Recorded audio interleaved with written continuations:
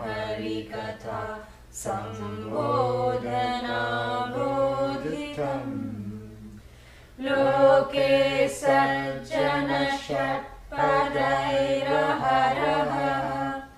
पेपीयमानं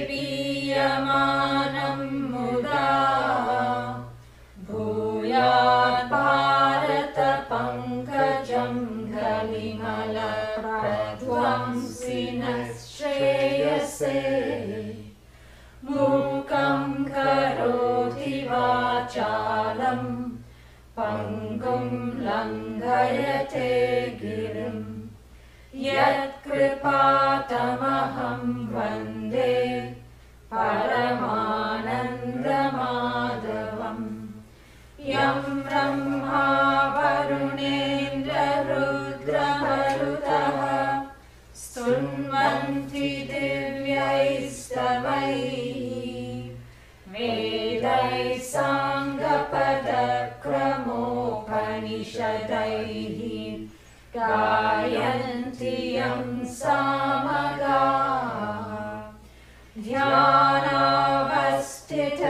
ध्यानावस्थिततद्गतेन मनसा पश्यन्ति यं योगिनः यस्यान्तं न विदुःसुरासुरगणाः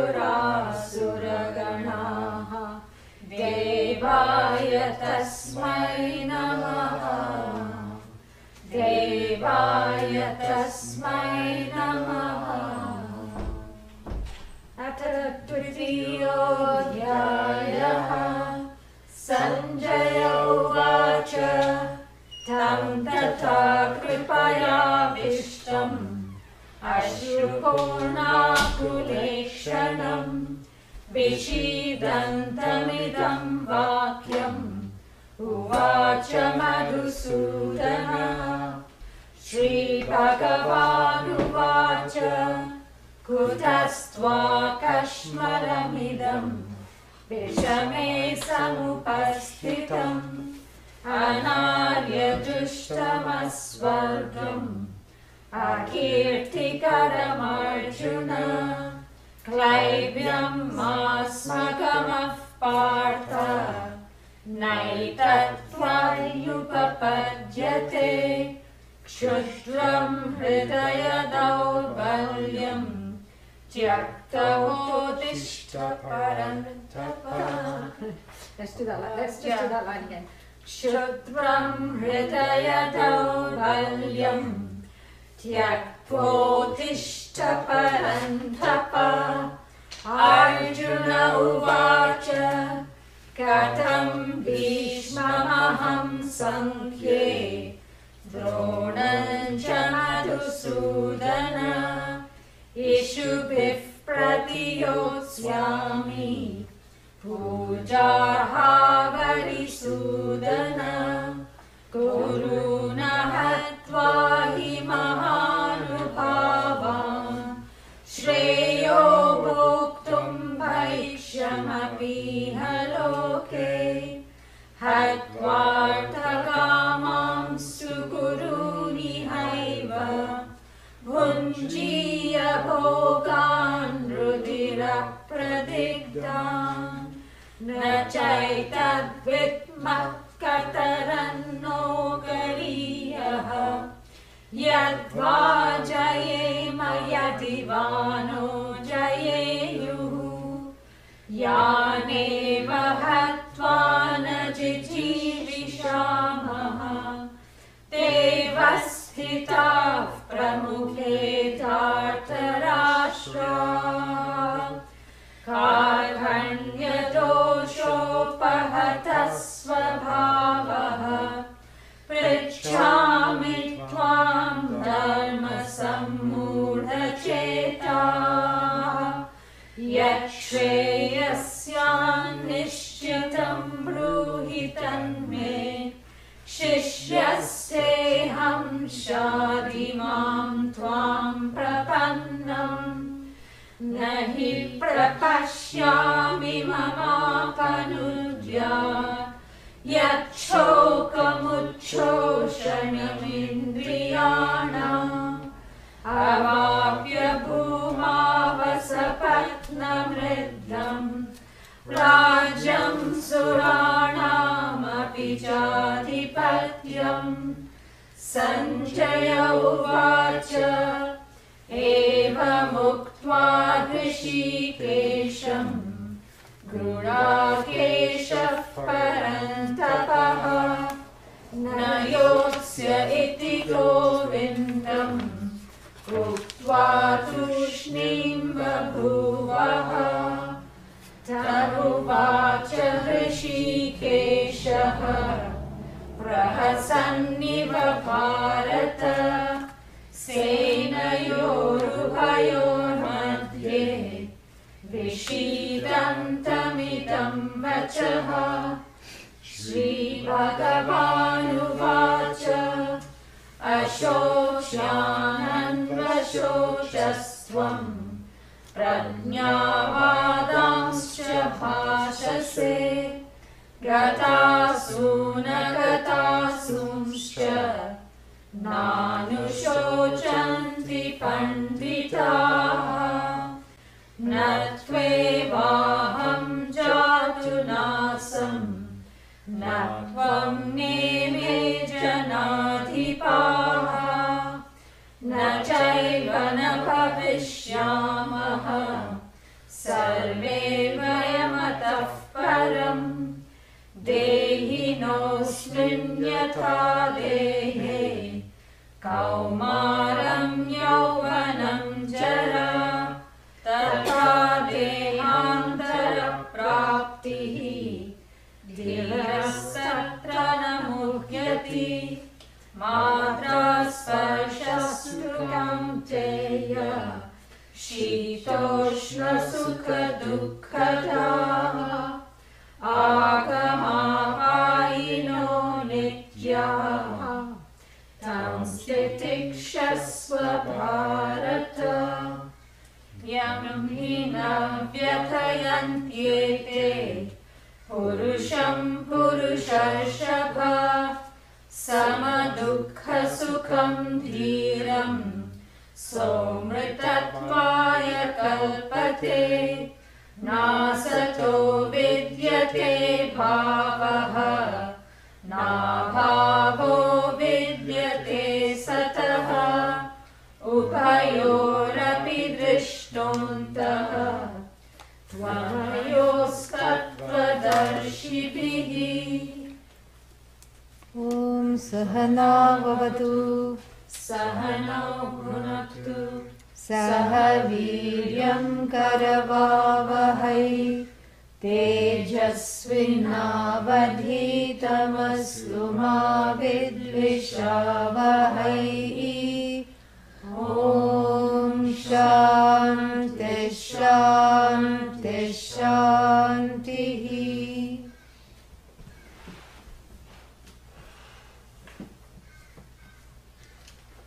Three orders of reality form the basis of Vedanta Shastra.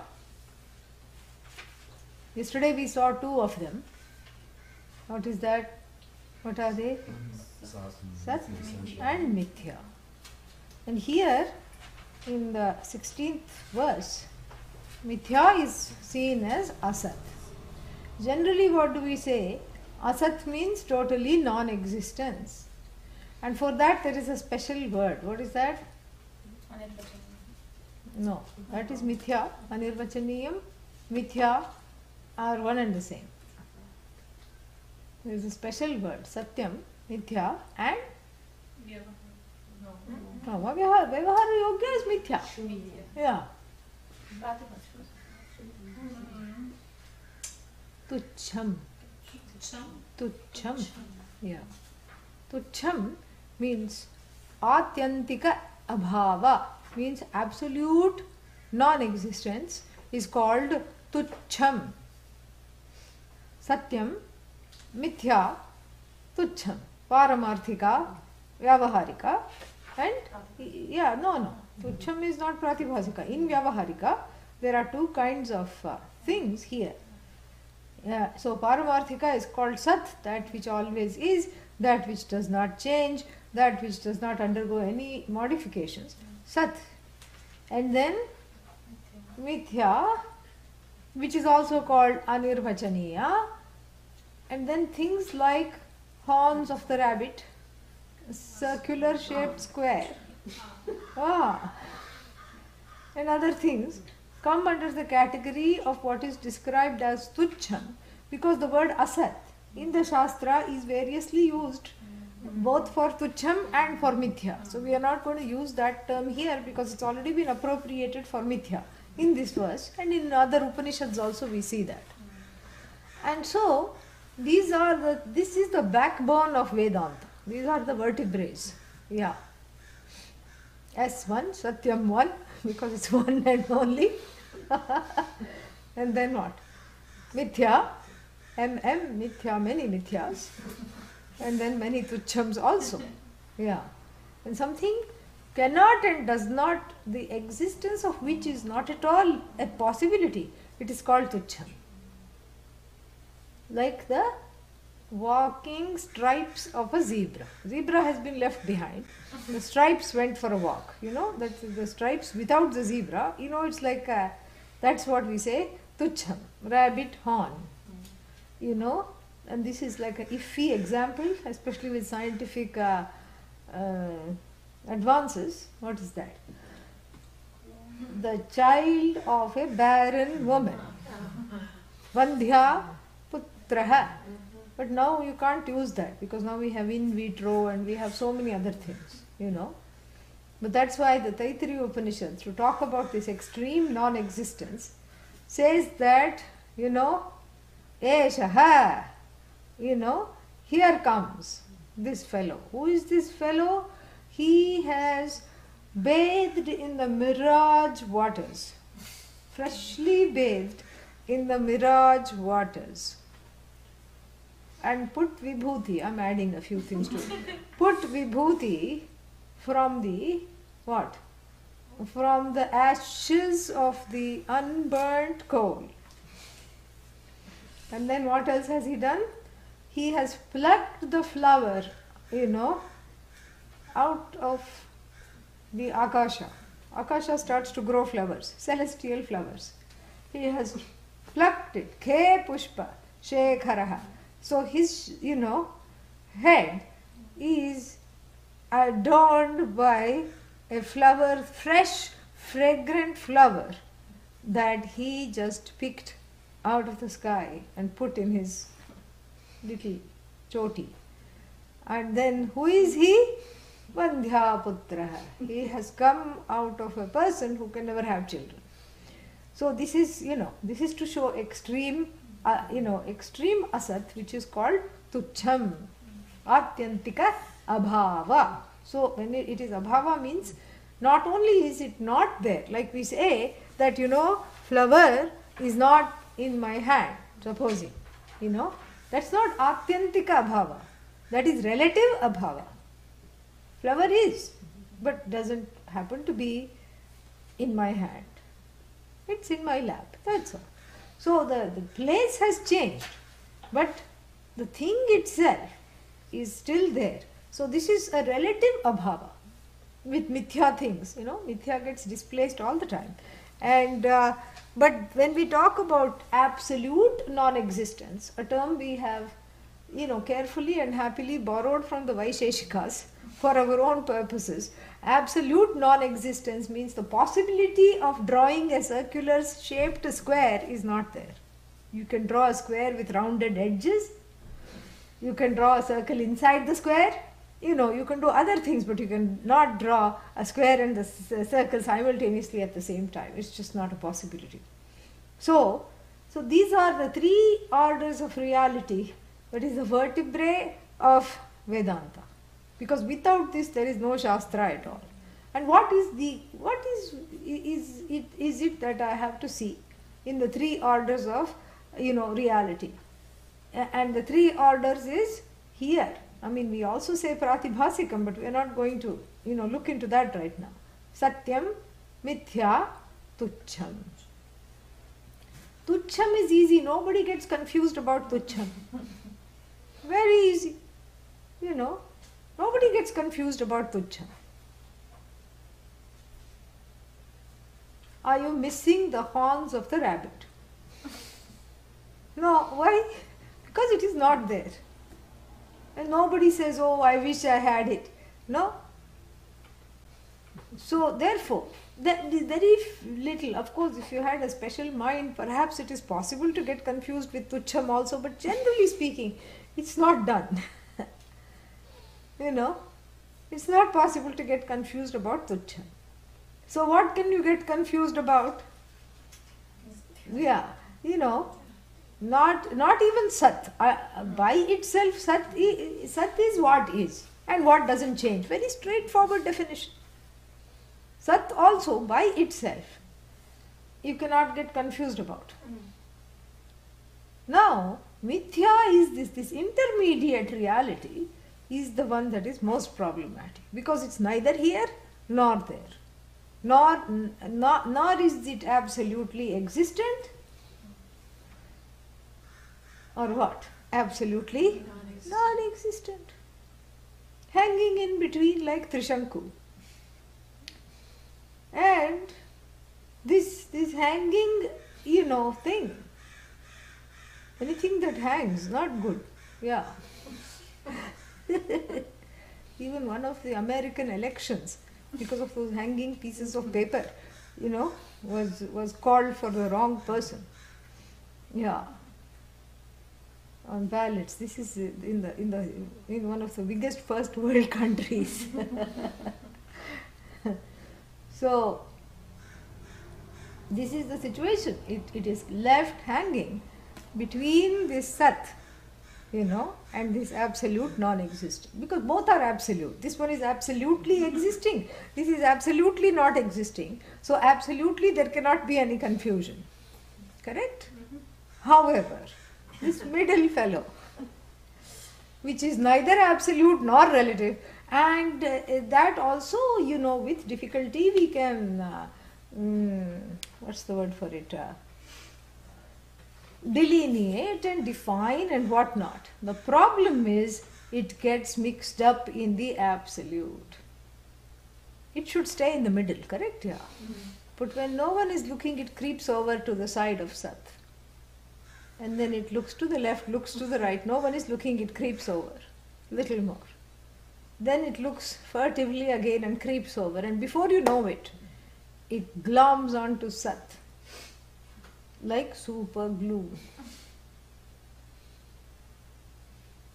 Why does this happen? That's why the relative's dukkha, what happens to the relative dukkha, becomes absolutely terrifying, because it has gone and glommed onto sat. And the relative fear becomes absolutely unbearable because it has gone and embraced sat. Why does this happen? Why does this mix-up happen? Of course, being Vedantins, we can say because of Ajnana. But that cannot be a reason for everything, Why did you eat lunch today? Because of Ajnana. So that cannot be the explanation for everything. And Adi Shankara says to us that you have to go deeper here. And this is a very fantastic bhashya. If you get past the block of what he is trying to say, because it is said in a very, it's said in the 5th century BC language, correct? And thanks to Pujya Swamiji, who has made it crystal clear, he has updated the, Adi Shankara app so that all of us can use it and not be confused. So when I start reading the bhashya, we may not do that today. You are forewarned. I want you to not get into the block of direct translations. Because I'll read you the translation and you can see how far you will go. You'll feel like getting up and going right now. And then you have to be honest with me and let me know if that's what you felt when I read this. In all cases, there is the experience of two awarenesses, the awareness of reality and the awareness of unreality. That is in relation to to which the awareness does not change is called real, and that in relation to which it changes is called unreal. Therefore, the distinction between the real and the unreal is dependent on awareness, which is of two kinds. And then, therefore, in all cases, everyone has two kinds of awarenesses, which is dependent on awareness with regard to the same substratum. The pot is real, the cloth is real, the elephant is real, is not like saying the lotus is blue. This is how it happens everywhere. Of these two awarenesses, the awareness of pot is not constant and has been shown above. Where above, I don't know. And but the awareness of reality is not inconstant, Therefore, the object of the awareness of the pot is unreal because of inconstancy, but not so the object of the awareness of the reality. Why? Because of its constancy. Did you feel like getting up and going? No. Oh. Mine just went. No, it's fine. Yeah, body didn't have to go. Mine went. Waiting for you to speak. Jokes. So, mind went, correct? That's what it is, It's a faithful translation. The translation is not wrong, but the words that are used, the choice of the words, needs a little upgrading. That's what it is, And so here, that's why I'm spending time in the background, and I'm going to summarize it in such a way that when we read through the Bhashya, it's going to be like a walking over a cake. Although I don't know why anyone wants to walk over a cake. Why is it called cake walk? There was an old fair thing, people would walk around waiting for the music to stop. Yeah. And somebody would be the winner and get a cake. Cake is the prize for the walk. It was also a dance. Yeah, a dance. Not on the cake. No. Okay. There was a dance called cakewalk. Okay, dance called cake. Yeah. In the 1800s. Okay. So in that case it is kekascha asau walkascha. Okay. and then in this case it is the walk, for which the subject matter is cake. Correct. Yeah. Dottie says it was dizzying. Huh? Dottie says It was that dizzying. it was Correct. dizzying. Yeah, that's what it is. It is the Bhashya can give you chakkar. So, this is why we have to have this conversation beforehand. So, why does this fellow who is supposed to be in the middle, neither here nor there, we have already defined mithya, pot, neither is it, non-existent. You cannot say it's non-existent because it makes noise. See, I showed you yesterday. If you say it's non-existence, it's going to make a big noise. And if you say it's existence, it's false, because clay is going to say, come on, who is upholding the pot? Me. Correct? And so therefore, if it is neither existent nor non-existent, and yesterday we also found out that mithya depends on satyam, that was established. Just as the pot depends on clay, clay does not depend on pot for it to have a good time, or it does not say how many pots have I made so that I can gain approval. It does not care. So therefore, this one-sided relationship between sat and mithya gives us a clue as to why mithya keeps jerking itself and going on this side and then glomming on to sat, because it rides on sat for its expression. So it's not doing the wrong thing, because there is, really speaking, there is just, how many sats are there? One. So all the mithyas make a beeline for sat. Like the gopis to Krishna. One Krishna was there. One poor Krishna. Teeming millions of gopis. All of them wanted to play this, stick dance. And this is actually a metaphor. One sat, Krishna, karshati, that which draws everything unto itself. And so many gopis, representing mithya. And all the gopis feeling incomplete without this sat. This is really what it is. And then when they really prayed for this Sat to come and stand next to them, Krishna would be dancing with them. And then it looked to the people sitting in the audience that there were as many Krishnas as there were gopis. In other words, Sat is like that story, Krishna in that story, as many mithyas. Sat morphs into that many avataras without undergoing any change. This is what it is. Without undergoing any change. So the awareness, you cannot say awareness of Sat. It's like saying head of Rahu. Awareness that is Sat. This consciousness, this awareness can be seen from a twofold standpoint. From a standpoint which does not shift, does not change from itself. This consciousnness exists. Yes or no? Yes. How do you know? I I'm here. Yeah. This consciousness exists. That is the first thing about Sat.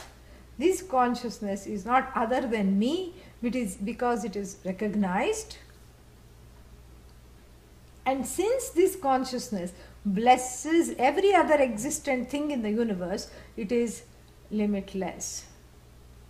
So the consciousness exists, the consciousness is conscious of itself, it's self-conscious.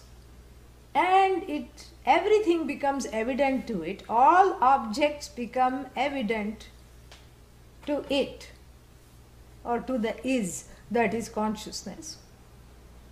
And then since it sustains everything, nothing can be said to have a being without riding on this consciousness. It is called Ananta. So Satyam, Sat, and then Jnana, Chit, Ananta, Ananda. This is what it is. So from this threefold standpoint, this consciousness alone is, and it's not morphed into anything, but the various things, objects, it lends its existence to various objects without undergoing any change, just like the sun lights up the universe without undergoing any change, without having any action. Even though you say sun shines, the shining of the sun is not an action. It's its nature, Swarupa. So the consciousness is Sat. Consciousness shines, blesses everything. Chit, consciousness, upholds everything. And upholds and accommodates every single thing in the universe. This is what is called Sat. Then what about this? The first order of reality. What about Mithya? Has no leg, we saw this yesterday, but just to sum up. Has no leg to stand on without consciousness. It is indebted heavily to consciousness. Will never be able to repay it. Just like pot is indebted to clay. It depends, its entire being depends on clay. Entire being depends on clay. There is nothing that is pot other than clay. Nama and Rupa, big deal. That's why after the 6th chapter we have the 7th chapter of the Chandogya Upanishad. Yesterday we saw the 6th chapter. 7th chapter, what happens? Narada. Where does he go? Sanat Kumara. He wants to teach Sanat Kumara, right? No. He wants to learn from Sanat Kumara, one of the people directly taught by Lord Dakshinamurti. And he says, I know a lot. He himself says. And he is not lying, he does know a lot. He says, but still, Soham. He doesn't mean Soham as in Brahman, I am. He says, I am this fellow who knows a lot. Bhagavah shochami. I am subject to grief. Same thing. Ashocyan anvashochastvam. I'm subject to grief, he himself says. And unlike other people, he cannot come and attend a Vedanta class. The more you know, the less you are able to attend classes. Because there is this pride, there is this shame. Oh my God, people think I know, so I should not be in class, because if I'm in class, they'll think I don't know. So I will not attend. But still I have this problem. I'm subject to grief. What to do? So he creeps upon the Guru after class. I just had a question. What? I am this fellow. They call me Narada. I know a lot, a whole lot. And I have pursued knowledge relentlessly, knowledge of so many things. And still Shojami. But I have heard that you know something that I don't. Maybe that's the last thing to master. And till now I could not muster up the courage to do this. Now I'm telling you, I really don't know this. Shokasya param tarayatu. So bring me the boat of this knowledge and take me across this ocean of samsara. And Sanat Kumara says, all right, we'll begin classes right away. But first I have to know what you know. Because should I start with Vedanta 001? Baby Vedanta, A for Atma, B for Brahman, C for Chit, D for Dharma. Should I start there? Or can I go straight away to Sat Chit Ananda? Where are you spanning? So tell me what you know, so that I can get an idea of where you've been. When he rattles off, putting a rattlesnake to shame, and he says, I know Yajurveda, Rig Veda, the other two Vedas, Sama Veda, Atharva Veda, Shiksha, Kalpa, Vyakarana, Chandasam, Jyotisham, everything I know. I know this, I know Dhanur Vidya, Nakshatra Vidya, Shastra Vidya, Astra Vidya, Ayurveda, this Veda, that Veda, Upaveda, this Veda, I know all about the galaxies, Nakshatra Vidya, I know everything. Sanat Kumara starts to laugh. He can't stop himself. What? You only asked what all I know. I'm just telling you. I know a lot. And Sanat Kumara says, that is truly spoken by you, my dear fellow.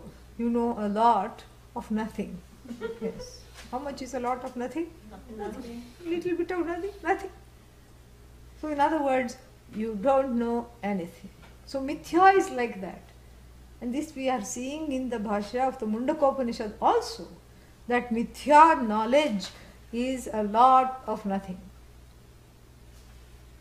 It's like, knowing every discrete thing in the universe without knowing its being. Its very being one doesn't know. And one just takes the name and the form and plays with the name and the form endlessly as though it is real. And when the toy breaks, one starts to cry. Toy is equal to relationship, toy is equal to so many things. Everything is a toy from the standpoint of Sat. So therefore, we saw this yesterday. So then Mithya is that which has no being without Sat. So we have seen this so many times. Yesterday also we saw flower is. The isness belongs to what? Sat, not the flower. Isness belongs to Sat. And pot is. Isness relatively belongs to clay. Absolutely, even when you say pot is, cloth is, shirt is, fabric is, the isness belongs to Sat. Sat is. Where does the isness belong? Sat. Isness rests with Sat. Doesn't go beyond Sat. So if this much is understood, then we can go to a very interesting point. And this interesting point doesn't have to do with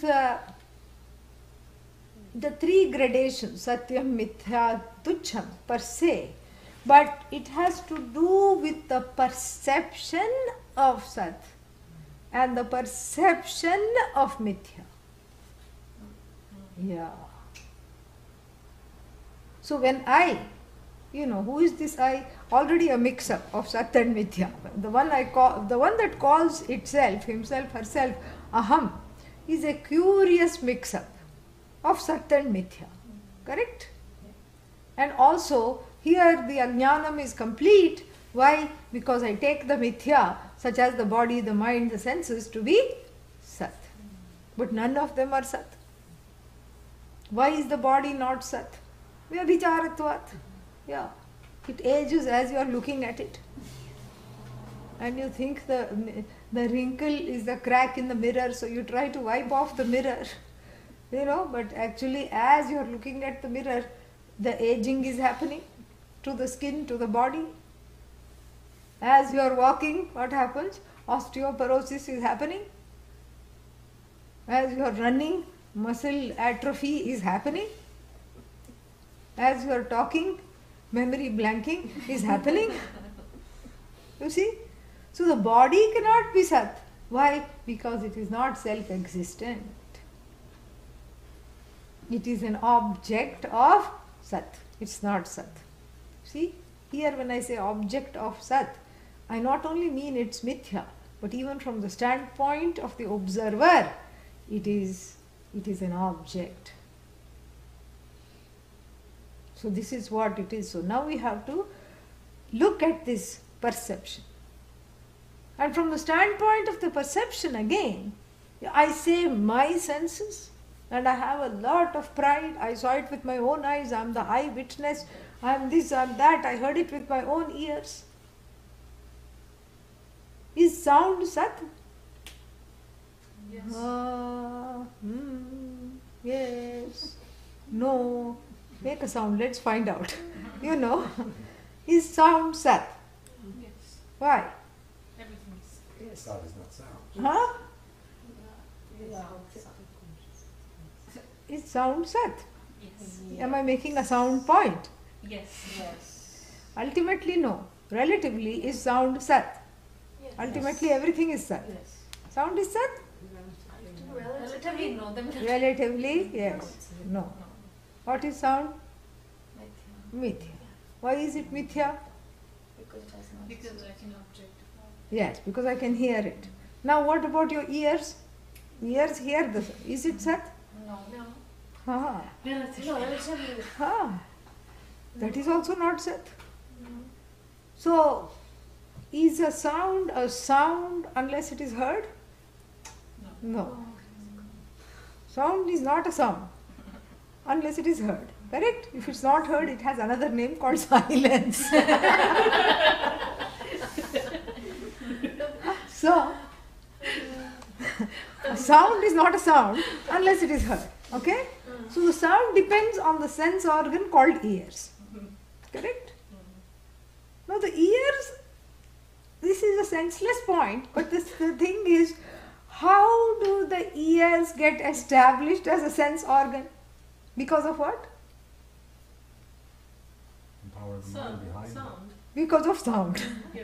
Sound gets established as existent because of the ears. Ears get established as capable, worthy of being called sense organs because they can sense sound. This is what is mithya. Anyonya ashraya. Yeah, each one clinging on to the other. The drowning man clings on to the log, and the log responds by clinging back. And then he discovers that it's a bear that was also lost in the flood. This way Bhagavan economizes and answers both prayers at the same time. The man said, "Save me, O Lord."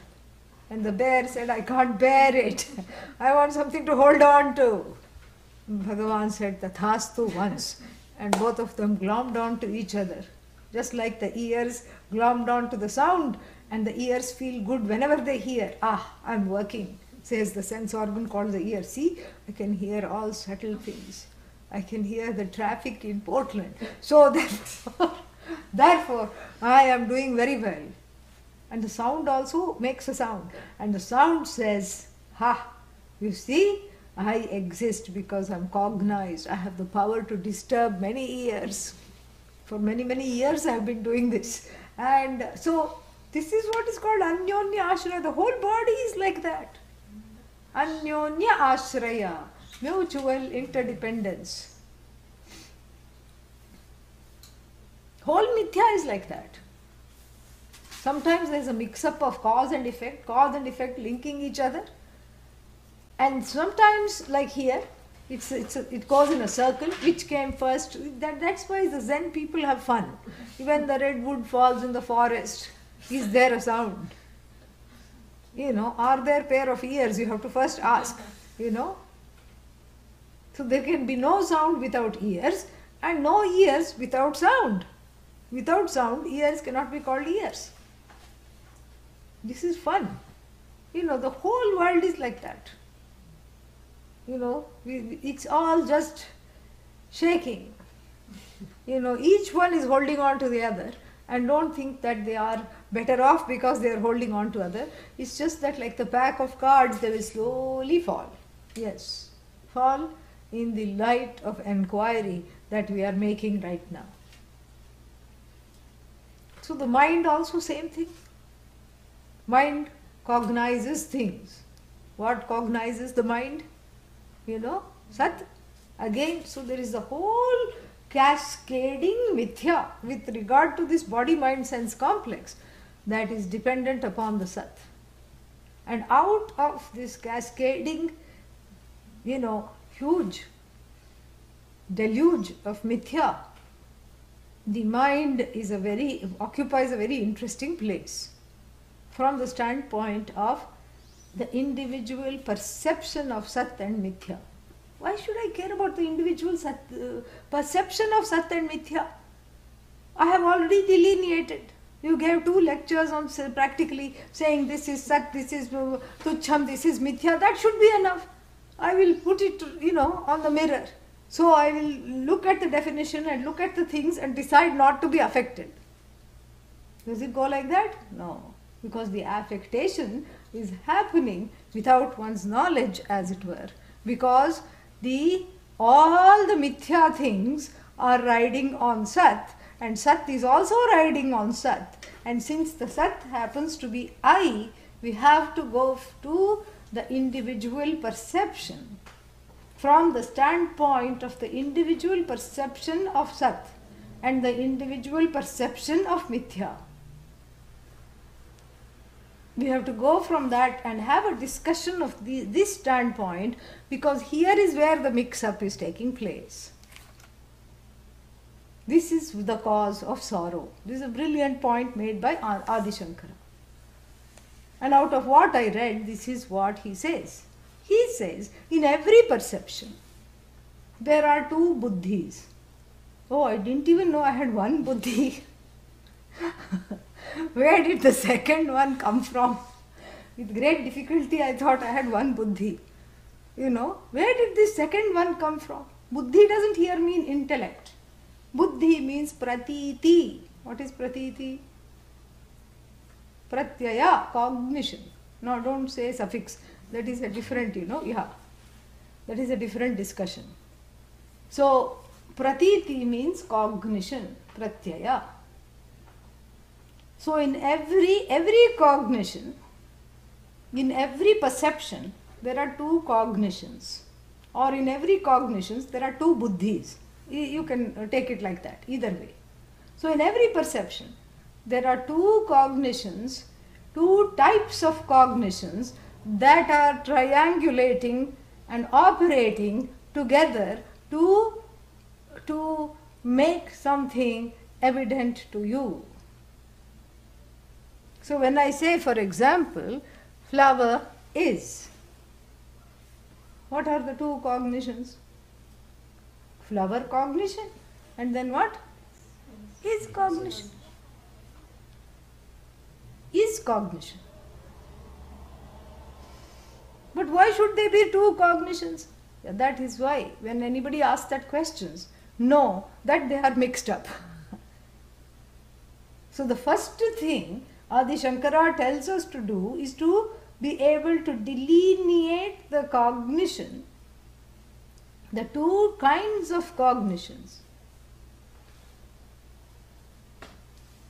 in the mind, so that falsifying the fear and the sorrow gets a little easier. This is like a, in-class meditation, kind of. So when there is no flower, what are the cognitions? Have I locked the door? Should I continue to listen to this class? No, not those cognitions. Let's say the mind is quiet. What cognition is there? I am. I am. This is what Ramana Maharshi said. Get to the I thought. This is I thought. I doesn't need thought. I is there. That's why I said the mind has a very interesting place. Manaha eva manushyanam karanam moksha bandhayoho. The mind is the cause of bondage and freedom both. So here, I am, that am doesn't go away. That's why I keep asking the question, are you here? Yes, this is the self-existent consciousness which is I, which is also the definition of Sat. So I buddhi, not my buddhi, I buddhi means I cognition is Sat cognition, which is not an object cognition, which can be called subject cognition, but for now we are going to call it is cognition. I is, correct? No, but that's grammatically wrong, never mind. Everything is, I also here is qualified by is. Body is because I is. Mind is because I is. So everything that is in the body-mind-sense complex assemblage, that is part of the body-mind-sense complex assemblage, depends on is. That is that which never goes away.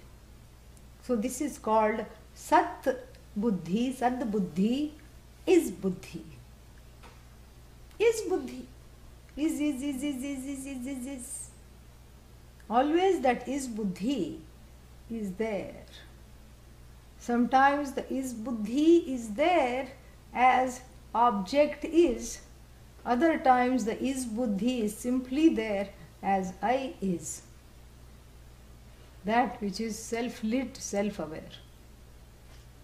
And then, so that is the first Buddhi called Sad Buddhi, is cognition, which is the same as I cognition.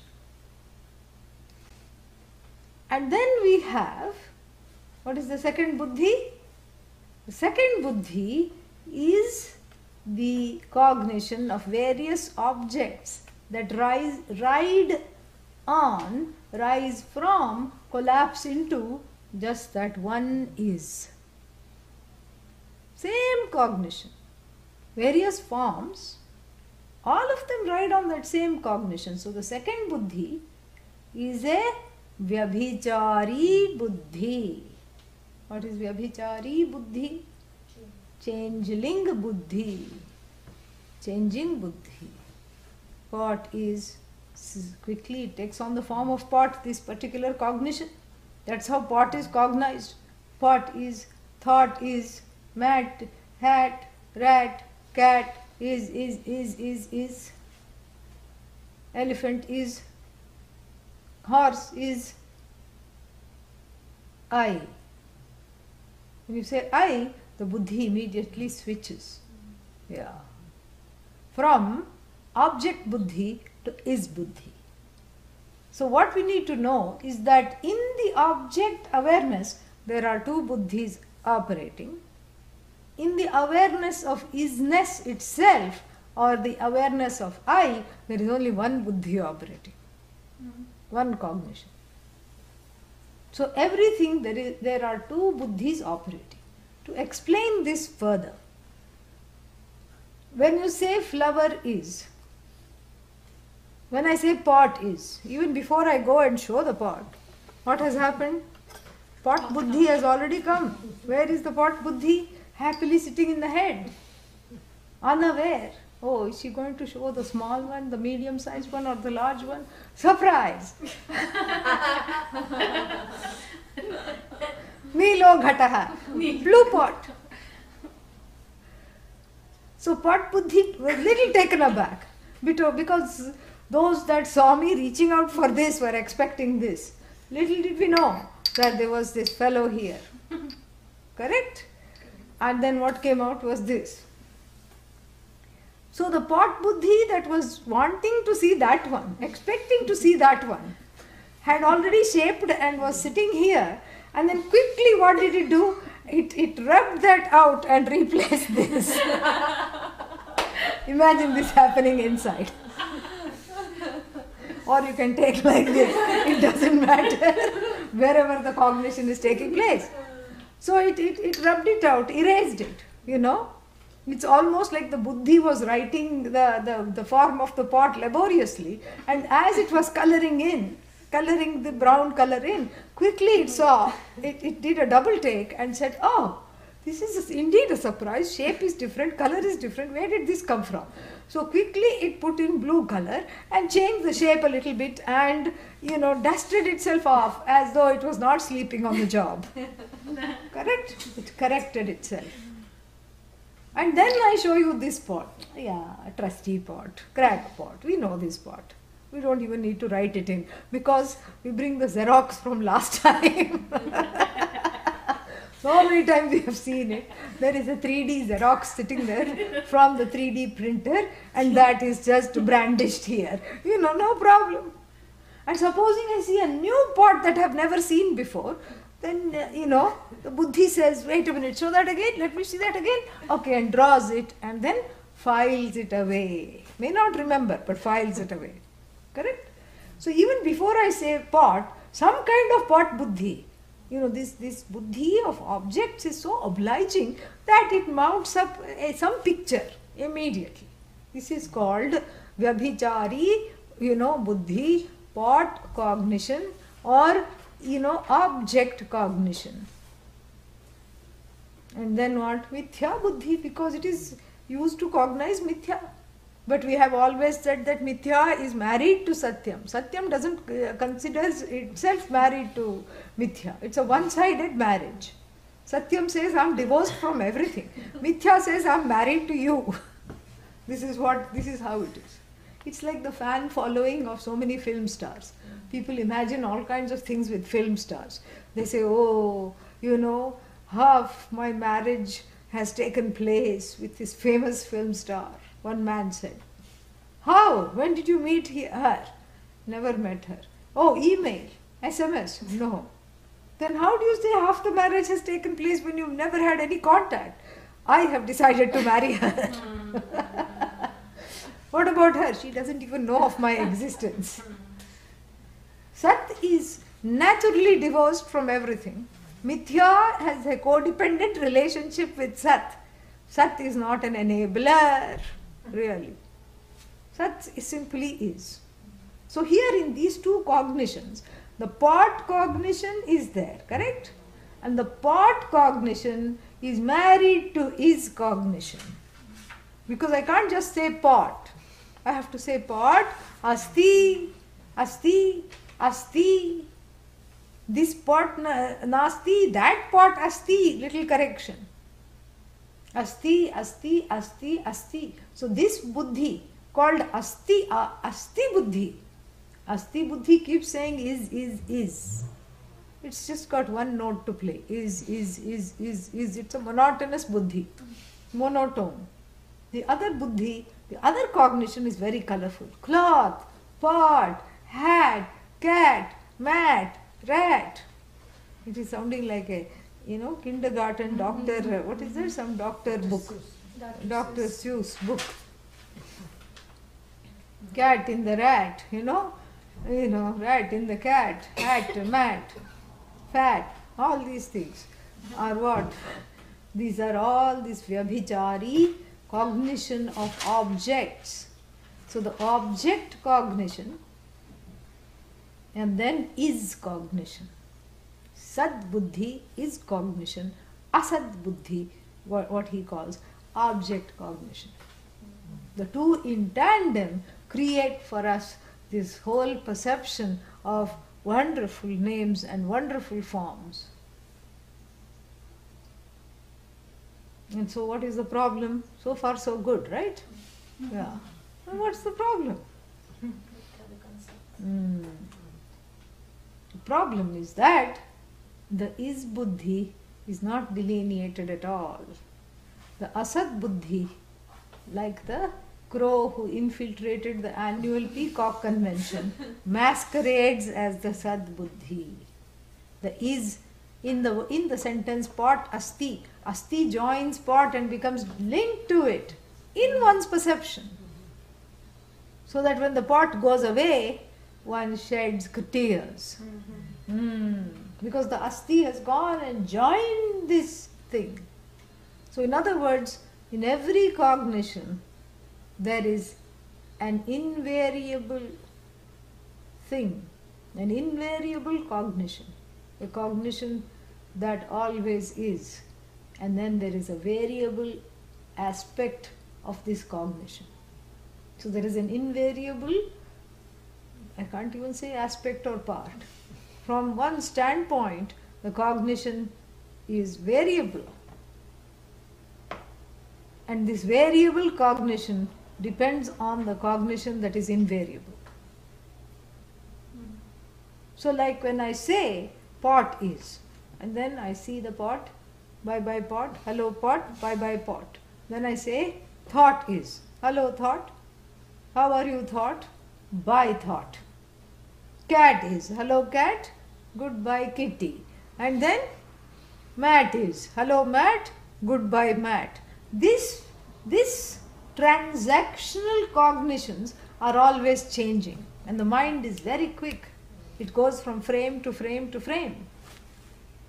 But then it ends up framing you, because even though it quickly goes from frame to frame, it attributes erroneously the isness which is invariable onto the variable names and forms. Because really there is only one is. But if the invariable isness is attributed to the varying names and forms, what happens? I think of multiple ises. Multiple ises. You can only have multiple choice quizzes. You cannot have multiple ises. There's only one is. And when that is when I see the real in the unreal. You know, there's another verse similar to this in chapter 4. You know, karmani akarma yaf pashyet. You know, so like that. So when I see the unreal in the real goes out of the window. The unreal becomes real, mithya becomes satyam, and hence the cause of great grief and great sorrow. This is really the crux of the whole Bhashya, what we talked about today. What we talked about today, 3 kinds of realities, and then what else? That this is from the, what was it? Yeah, so from the standpoint of the reality, there are 3 kinds, and then it's important to trace the same satyam and mithya cognition from the standpoint of the individual perception, because the individual, the truth of the individual, the truth of the perceiver and the isness are not different. So the subject buddhi, the is buddhi is equal to the subject buddhi. So in every cognition, there are 2 kinds of things happening. One is the variable buddhi that goes after every object that is perceived, sensed through the eyes, etc. Ityadi. And what does that buddhi do? Take on the form of what is perceived. So in every thought there are 2 cognitions. Thought and then what? Aham. That is, we have converted to I now. We have to graduate a little bit. So that is loses the S. You know, some lopa takes place. And yeah, you know, alantyam. So lopa takes place, and what remains is I.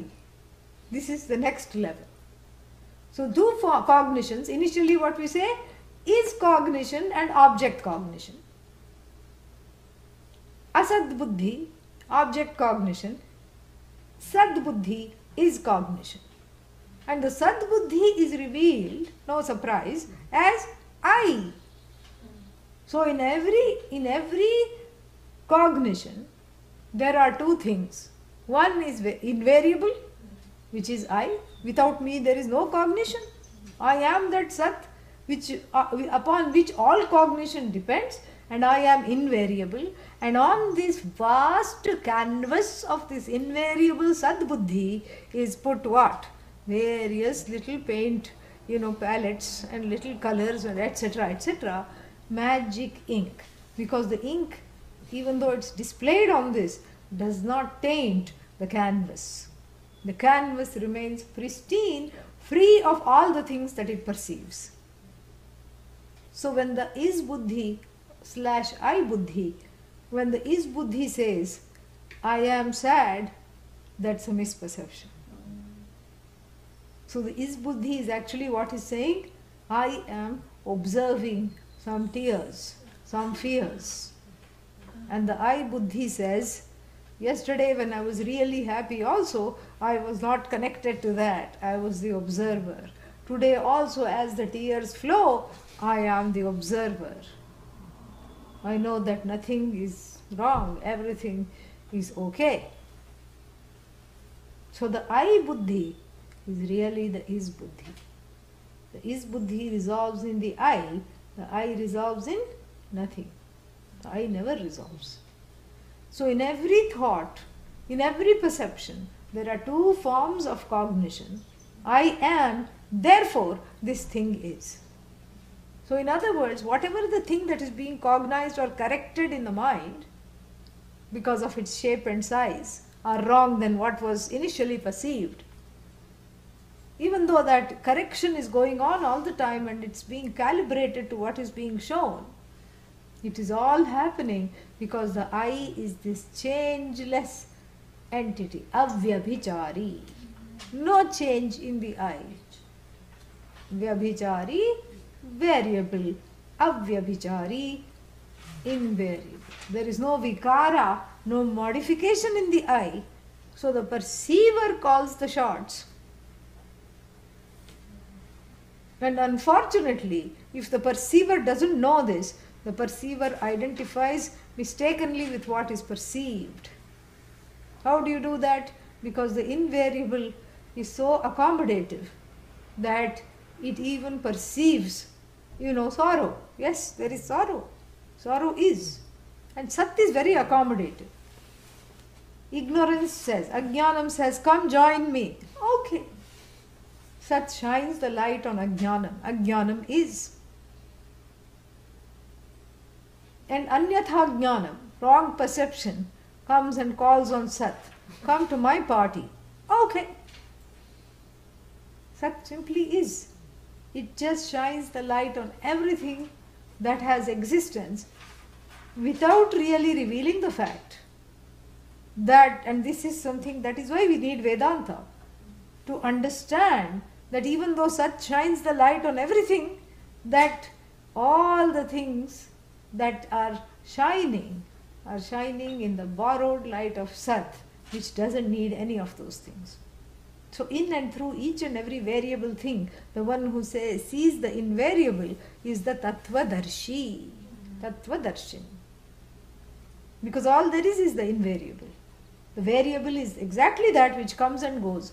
The cat is replaced by hat perception, nothing sticks. Otherwise you will be seeing the cat wearing the hat. And then you see the elephant on top of the hat. And then you see the flower on top of the elephant. Because if this is how you saw things in perception, and if everything was sticking to Sat, the is buddhi is constantly erasing all the perceptions. See how it is? It's fantastic. That's why I can see numerous objects and not get affected by them. They don't linger in the mind. Immediately they are cleansed so that the mind is fresh to see this again. This is what is the effect of is buddhi.